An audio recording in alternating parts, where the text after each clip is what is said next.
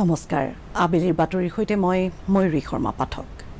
বিত্তমন্ত্ৰী নিৰ্মলা সীতাৰমণে আজি সংসদৰ উভয় সদনত 2018-2019 বৰ্ষৰ অৰ্থনৈতিক সমীক্ষা প্ৰতিবেদন দাখিল কৰে এই সমীক্ষাত কেন্দ্ৰীয় বাজেটৰ বাবে নীতিগত নিৰ্দেশনা দিব পৰাকৈ ভাৰতীয় অৰ্থব্যৱস্থাৰ বৰ্তমান অৱস্থাটো কৰ্তৃত্বশীল বিস্তৃত আৰু আনুষ্ঠানিক বৃত্তান্ত আছে সুস্থিৰ স্থূল অৰ্থনৈতিক অৱস্থাবোৰৰ ওপৰত নিৰ্ভৰ কৰি 2019-2020 বিত্তীয় বৰ্ষটোত দেশৰ মুঠ ঘৰুৱা উৎপাদনৰ বিকাশৰ হাৰ 7% হ'ব বুলি সমীক্ষাত পূৰ্বানুমান কৰা হৈছে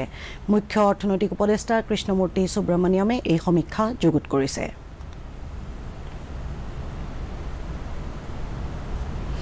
আজি উৰিষ্যাৰ পুৰীত বিশ্ববিখ্যাত জগন্নাথ ৰথযাত্ৰা আৰম্ভ হৈছে প্ৰভু জগন্নাথ প্ৰভু বলভদ্ৰ আৰু দেৱী সুভদ্ৰাই তিনিখন বিয়াগম কাঠৰ ৰথত ঘুনুচা মন্দিৰলৈ কৰা এই পবিত্ৰ যাত্ৰাত ভাগ ল'বৰ কাৰণে পুৰীত লাখ লাখ লোক সমবেত হৈছে ৰথযাত্ৰা নামেৰেও পৰিচিত এই বাৰ্ষিক ভব্য পৰিক্ৰমা দ্বাদশ শতিকাৰ পৰা ব্যাপক উৎসাহ উদ্দীপনা আৰু পৰম্পৰাগত প্ৰথাৰে পালন কৰি অহা হৈছে গুজৰাটতো আজি কটকটীয়া নিৰাপত্তা ব্যৱস্থাৰ মাজত আহমেদাবাদত প্ৰভু জগন্নাথৰ 142 সংখ্যক বাৰ্ষিক ৰথযাত্ৰা পালন কৰা হৈছে ৰাষ্ট্ৰপতি উপৰাষ্ট্ৰপতি আৰু প্ৰধানমন্ত্ৰীয়ে ৰথযাত্ৰা উপলক্ষে দেশৰ জনসাধাৰণক শুভেচ্ছা জনাইছে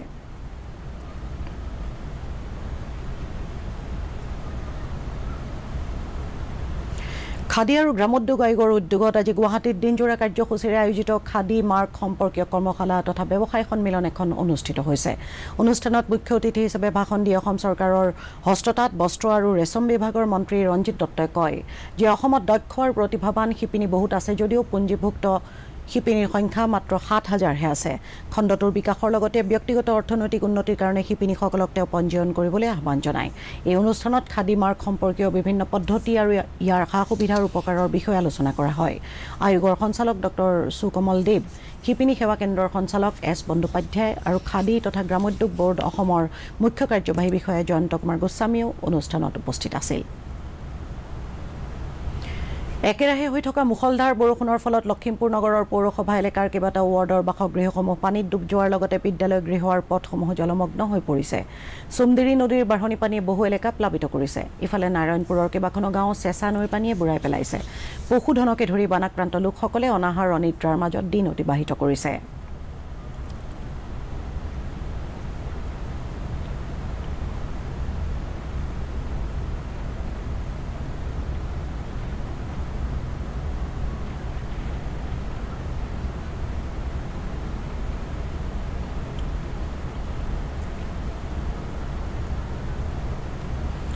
ভাৰতীয় তেল নিগম আইঅচি গুৱাহাটী শোধানাগাৰ জলসম্পদ বিভাগ গুৱাহাটী পৌৰ নিগম কামৰূপ মহানগৰ জিলা প্ৰশাসন আৰু উগ্ৰতাৰ দেৱালৰ যৌথ উদ্যোগত গুৱাহাটীৰ জোৰপুখুৰীৰ 2 নম্বৰ পুখুৰীটোৰ চাফাই অভিযান আৰম্ভ কৰা হৈছে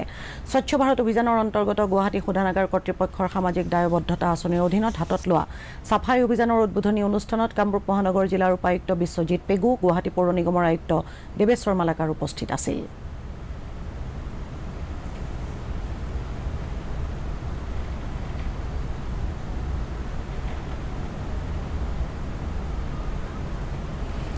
অসমৰ বিভিন্ন ঠাইৰ হজ যাত্ৰীসকলৰ প্ৰথমটো দলে আজি সৌদি আৰব অভিমুখে যাত্ৰা কৰে বিধায়ক ৰমেন্দ্ৰ নাৰায়ণ কলিতাই লোকপ্ৰিয় গোপীনাথ বৰদলৈ আন্তৰ্জাতিক বিমানবন্দৰৰ পৰা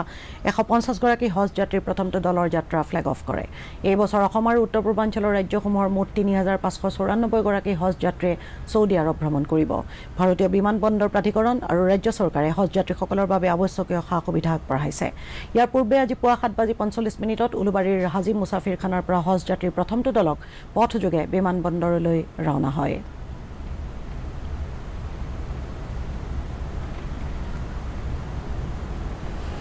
আইচিচি বিশ্বকাপ ক্ৰিকেটৰ নৱম তথা অন্তিমখন ৰাউণ্ড ৰবিন খেল ৱেষ্ট ইণ্ডিজ আৰু আফগানিস্তানৰ মাজত আজি লিডছত অনুষ্ঠিত হৈছে ৱেষ্ট ইণ্ডিজে টছত জিকি প্ৰথমে বেটিং আৰম্ভ কৰে আৰু 13 অভাৰত এটা উইকেট হেৰুৱাই 53 ৰান সংগ্ৰহ কৰিছে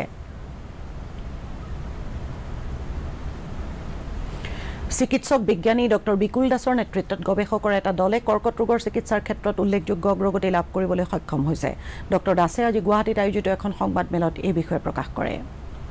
আবেলিৰ বাতৰি ইমানেই পৰৱৰ্তী বাতৰি সন্ধিয়া 6:30 প্ৰচাৰ কৰা হ'ব নমস্কাৰ